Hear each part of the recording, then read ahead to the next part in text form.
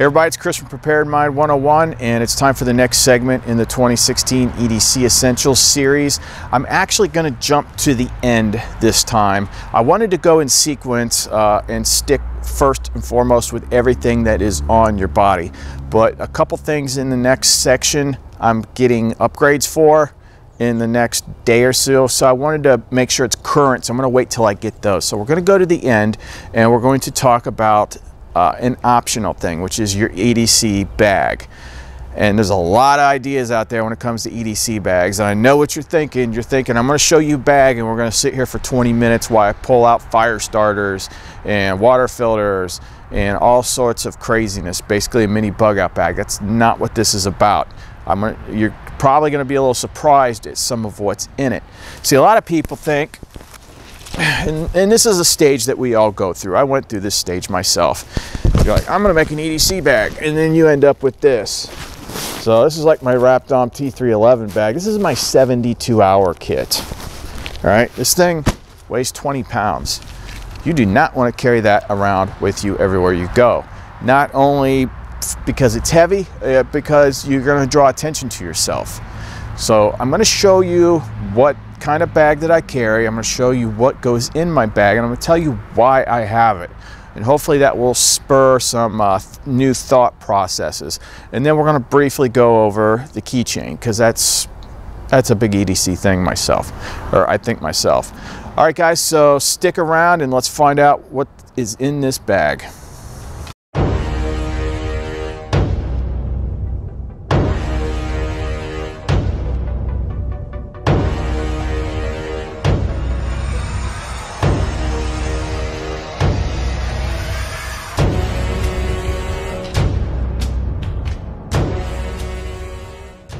So this right here, this is my EDC bag.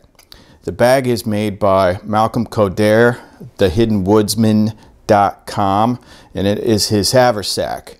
They run about 80 bucks, 100% handmade, custom. So he's got a huge list of color combinations and things to choose from. Most people, usually you see these with like the bushcrafters and stuff like that, but I like the bag so much. I did one of the first big reviews on this bag, which really helped launch him. And then later on, I bought one from him. I wanted to do one in like a urban sort of color. So we got dark blue with a Cryptek Typhon webbing. And it just kind of blends in a little better for, you know, carrying bags around in the city. And since someone's going to ask, these morale patches, you can get those at magplates.com. I just had them do it because people ask for it. I don't make any money off it or anything like that. So they just throw me a bag of them every once in a while.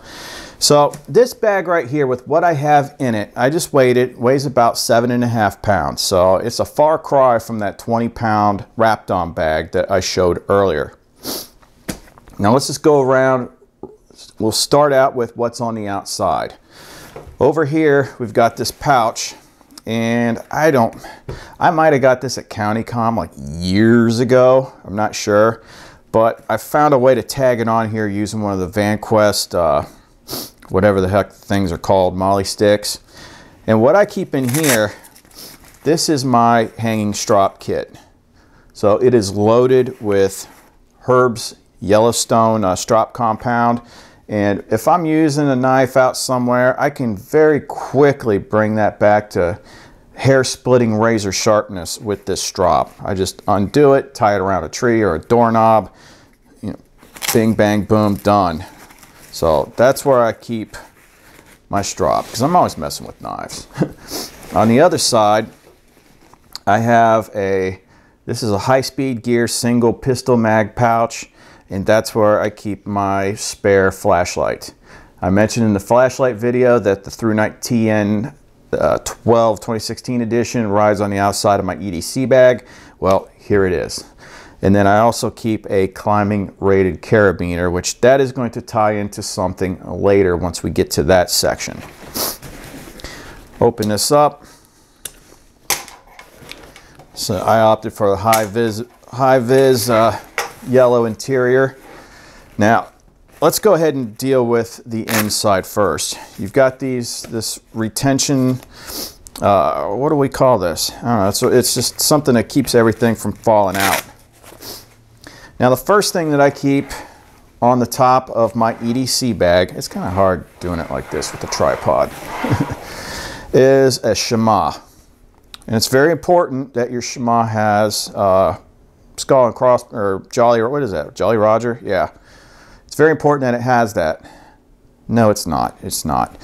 But why do I keep this in here? Well, because it's just having a shema is one of the most useful things that you could possibly carry, whether it be to clean yourself up, to wipe your face, or as you will see here as we get into further in the bag, it has one other major use. So I always have one of these. They just always come in handy. Now some of this stuff in here is going to be very specific to me. I'm not saying that you need to have these items, like this next thing that's in here.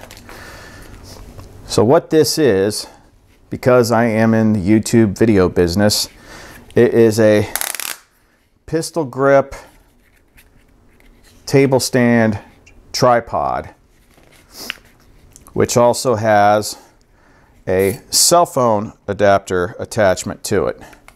And you can do a lot of stuff with this. So let's think this out. Why is this handy? First of all, I use, we're going to talk about phones here in another video, but I use a Samsung Galaxy S5, or no, Galaxy Note 5. So this will fit in here. If I see something comes up and I need to take some video on the spot that I can port to my video later, well, this thing is capable of doing 4K video. And what's nice about it is it's got this quick launch functionality on the main button. So even if the screen's locked, I could double tap it and it will go straight into camera mode, and then I can select video camera or whatever. So whether I need to maybe see something I need to do for a video, or maybe I see an accident, or maybe, you know, active shooter, or some sort of newsworthy thing that needs to be documented, I can, yeah, you can pull out and hold your camera, but it's a lot steadier to use it this way. And I could flip it around and use the other camera as well. And here's another little oddball use. You know, I mentioned active shooter. Just giving you some outside the box options here. I was messing around this the other day. I was curious of how it worked. I was like, And basically what I did is like I held this like this. I twisted it just a little bit, and I held it right around the corner of the wall, and I was using it almost like, you know, using an inspection mirror to see what's happening around the corner. I was like, you know, it just goes to show that if you have a little bit of imagination, you can find all sorts of uses for this sort of stuff. A lot of times I'm just sitting around bored and I flip this around, use it as a stand, and I'm watching a movie or something on it, or YouTube or whatever. So this may not be useful to you, but it is useful to me. That's why I have it.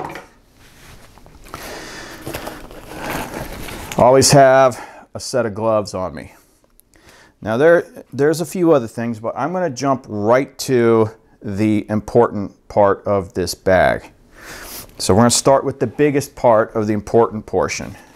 I can reach in here, grab this tab, pull it out, and here is my bleed kit.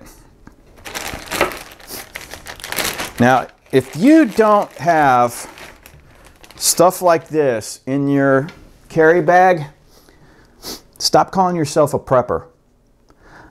I know it's a little bit rude, it's a little bit cocky, but I want people to think. I know this because I did 2 outstanding videos with a highly trained medical guy about tourniquets, about stopping non-compressible arterial bleeding, and they've got hardly any views compared to knife review videos. If you're a preparedness guy and you're just planning for emergencies, what is the first thing that you should prepare for? What is the most likely thing? What is the thing that could kill you? Bleeding. Do you get in a car every day? You get in a car accident, or, you know, let's just not even talk about, you know, what if you get shot, which you should have this stuff too if you carry concealed. But let's just say a car. Something happens, you get in an accident, you get a laceration, you cut an artery, you get attacked by a guy with a knife, you're bleeding arterially. Now what? If you say, well, I'm going to just take off my belt, sorry, it doesn't work. Ask any medical guy. Improvised tourniquets are only about 15 to 20% effective, and that's if you're really, really good at it. Is your life something that you want to play games with? Oh, well, I'll just use my belt. Oh, I'll use my paracord. I mean, I've seen guys on YouTube that want to do things the old style, and they're like, oh, the only first aid thing that I need is a bandana. Don't listen to those people if you want to live. Listen to the medical people. Okay, guys, speak up. I know that there's a bunch of EMTs and medical people that watch me. Speak up in the comments. Back me up on this. How important is it to have this stuff? So what do I have here? First of all, this is a SWAT-T tourniquet. I think this is the best tourniquet there is. Notice it is out of the package. So all I have is a lightly tied rubber band, and this thing is ready to deploy. Now I got to do that back up again. So there is my tourniquet. So this, any kind of arterial bleed in the arms or the legs, this is what you got. Now you got some other type of bleeding, some sort of wound or whatever. This is, oh, what is that? It's not in the package. I don't recognize it. This is an Israeli bandage. This is a combat application bandage. This is what it looks like when you take it out of the package. And you should know what this thing looks like. You should know how to use it. Hector talks about this in the medical video that we did on this. Well, what about it being sterile? You know, like Hector said, if you're using this, germs is not your main concern. Your main concern is you're bleeding. You could die. Okay, so if you get a couple germs on this, that is not the thing to worry about. Okay, you get it. If you get an infection, you get to the hospital and you get some antibiotics or something. But the point is, you get to the hospital in one piece. You get to the hospital alive.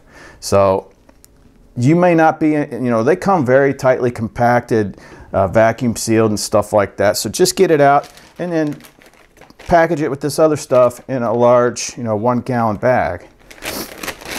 Because you're going to be freaking out if you actually need this stuff. Now, what are these two for? In case I get a sprained ankle? No.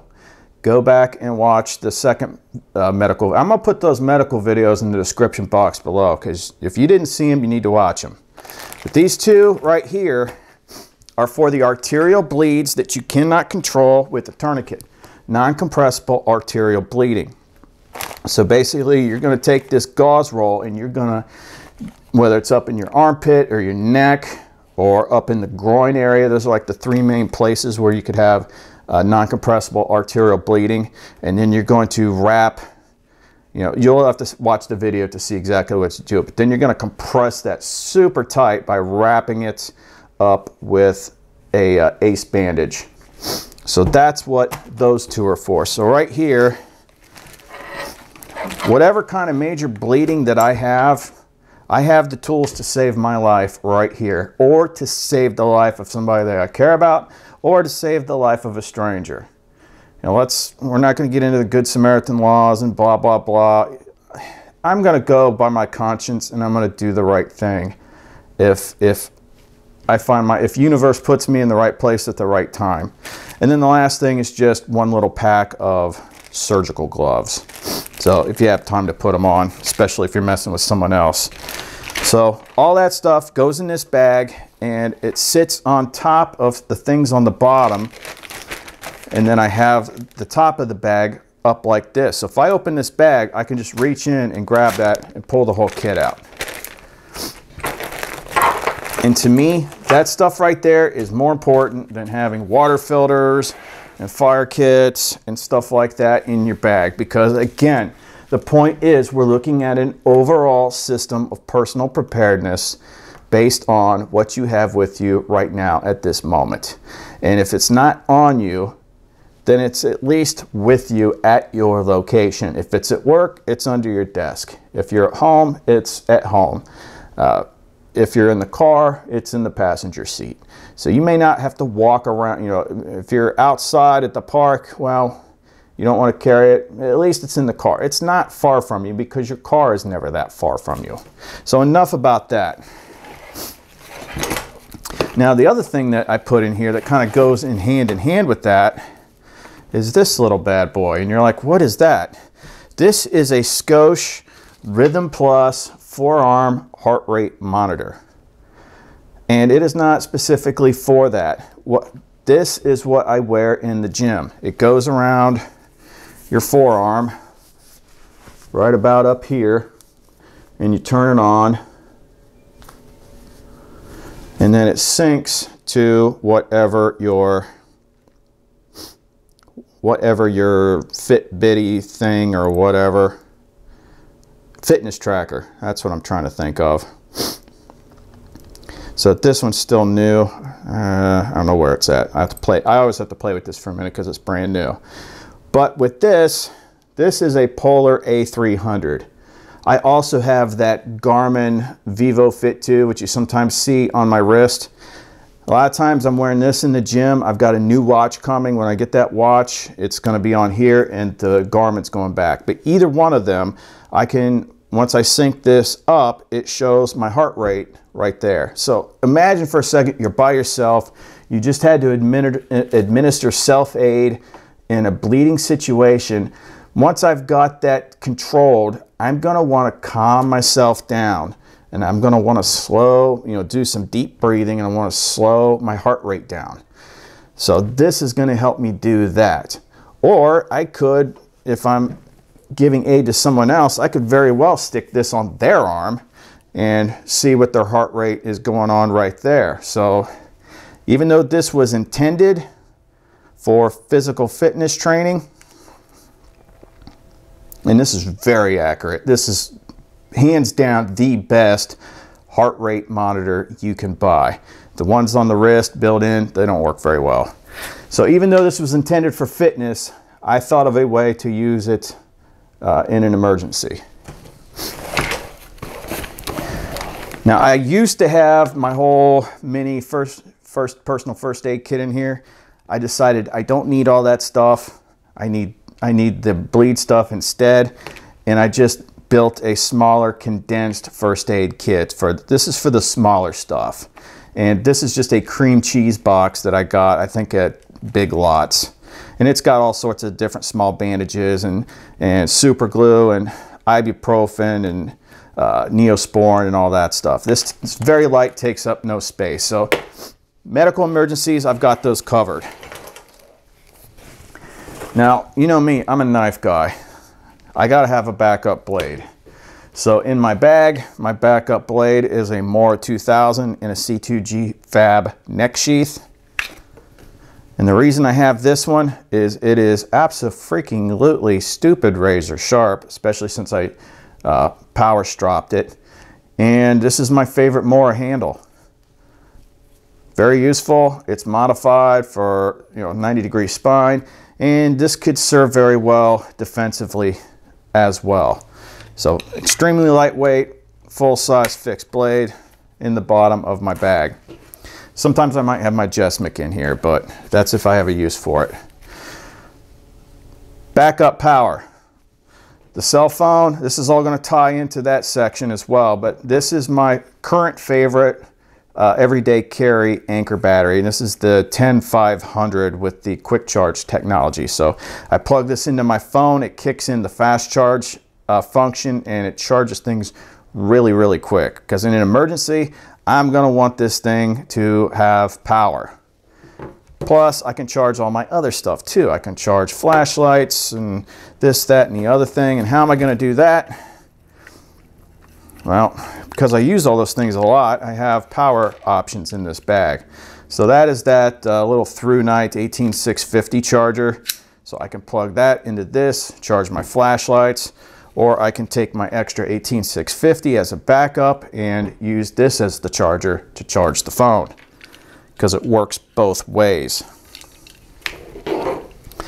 And it seems like I got a lot of stuff in here, but this thing was only half full. Little pick-me-ups. If you have an Aldi's near you, these things are awesome. They taste great. They're the cheapest energy shots out there. That's what gets me out of bed in the morning. And I always keep one of these goo energy gels because sometimes I need that stuff. And the only other thing in the main compartment is just the rest of my power kit, which is just a small camera case. Got several extra USB cables because I have so many things that are powered by USB that I have on me. And then I have the newest Anchor 2-port quick charger. So if I'm at someone's house or somewhere, I can plug this in and power up my equipment rather easily. And I keep, like I said, I've got 4 extra USB cords in here. Got a little pocket back here. I usually just have a little extra pen, whatever papers I need to carry. I'll have 2 extra mags for whichever firearm that I'm carrying for the day. The other one is on my belt, which we'll get to that. And then I have a figure 8. What the heck? What's that for? Well, we're not at that section yet. So remember when I said a lot of these sections, there's going to be callbacks and tie-ins to other sections. So I do keep this, you know, look over here. Got a climbing rated multi-purpose binder. So, if only I had something to rig myself up with. You also have a little pocket right here. That's generally where I keep my portable brain, which is a Write in the Rain notebook. And then lastly, we have this Velcro pouch. This is where I keep a lot of my smaller stuff.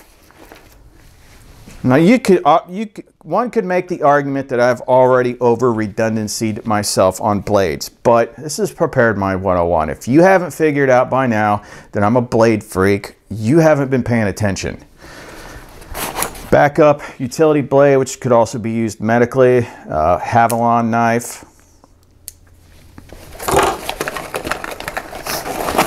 which somewhere in here is a pack of extra blades for it. Then I have, these are extra utility knife blades, and that is because one of the sections we haven't got to yet, but I still EDC'd this mini Husky folding box cutter from Home Depot. And they might still have a few of these. They still got some of the Christmas stuff out that they haven't sold yet. And they had 3 packs of these for $10. Super glue because super glue. Compact mirror. You're like, why do you got that for? Is that for putting on your eyeliner? You wearing eyeliner? I swear, I got old videos where people ask me if I'm wearing eyeliner. And I don't know if it's the coloring of the video or just my eyelashes were extra luxurious that day. But I swear to God, people ask me that. But the reason I have this, you would think I got this for signaling, but really it's to look at your face. If you're out somewhere and you don't have a mirror near you and you get something in your eye, how are you gonna fix it?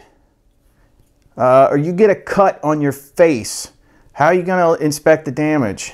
This is for self-care. This is for taking care of your face in some sort of emergency, whether it's just having an accident and you get cut, or maybe you're a contacts wearer like me and you lost a contact and you just need to put some new contacts in. So that's why that's in there. Eyesight is not overrated. I always keep an extra pair of Skull Candy inked earbuds. These are my favorite, not only because I think they got the best sound for music and they're only 15 bucks, but this is also my hands-free as well.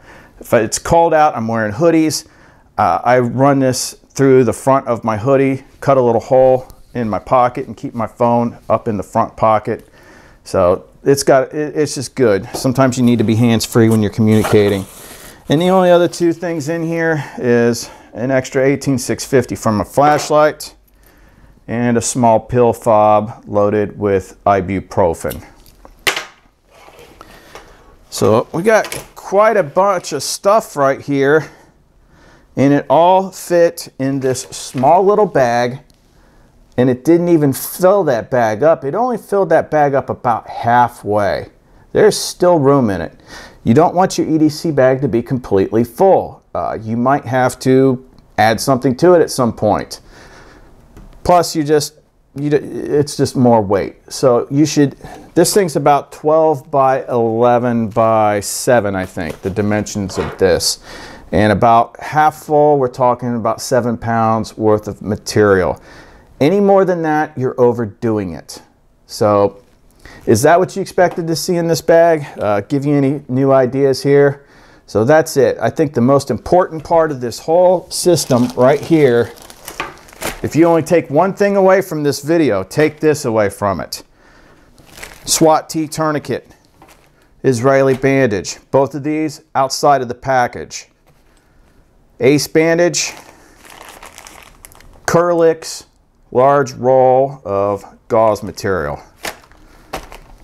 That is for your bleeding. That's what's going to save your life. Now you're prepared. All right, one other quick point I didn't mention in the video that I figured that I should. One other reason why you could have a bag like this, I noticed from the comments in the other videos so far, is a lot of people either A, can't carry certain things with them, or B, don't want to carry certain things with them. So all that stuff, you know, flashlight or multi-tool or whatever, if you can't carry on your person, the backup redundancy is to put that stuff and other stuff that we're going to cover in your bag. Obviously, you're not going to carry everything that I put in my bag because a lot of it's personal to me, but these are things that are highly important. So if you can't carry it on your person, then that's why you have an EDC bag. You can put all that stuff in there.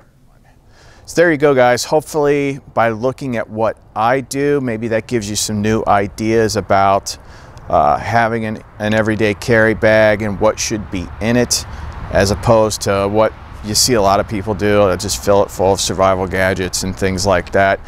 Obviously, you know, it can be changed based on the current conditions of what's going on, but if you're carrying more than what I've got, you're really carrying way too much stuff. So everything's going to be different. Everything's going to be different depending on who you are, what your needs are, where you're at, and what you're doing. So these are just guidelines, just get you thinking. All right, guys, Chris from Preparedmind101. Thanks for watching. Be sure to click like, share, and subscribe. Follow me on Facebook, Instagram, Google+, and Twitter. The store is at preparedmind101.com.